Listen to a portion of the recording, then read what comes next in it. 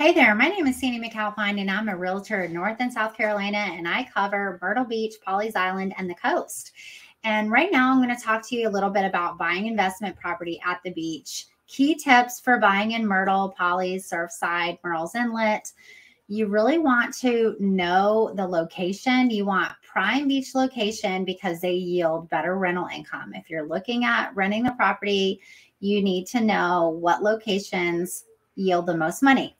Also, flood and hurricane risk. You should understand the flood risk or the hurricane risk, checking flood zones, and also hurricane insurance costs. They actually went up a little bit due to Hurricane Florence recently. So HOA dues can be really high in some of the properties that I've been showing some buyers.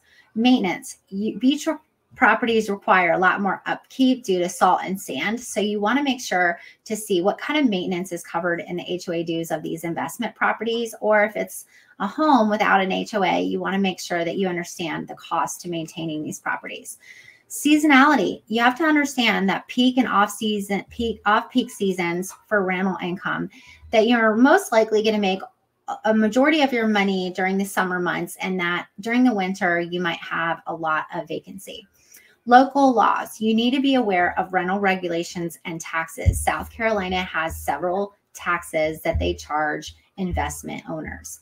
Market research. Analyze the local real estate market for trends. You want to see which buildings are doing better. You need to ask your agent to give you the rent rolls for certain units and try to understand what's happening, what has happened, the vacancy rate from property to property.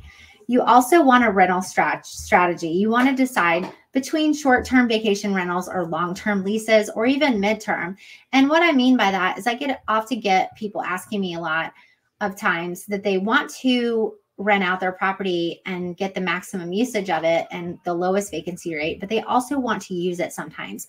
So we need to discuss what type of rental strategy you'll be using in order to be able to use your property. And also you need an exit strategy, having a plan for selling or repurposing the property in the future.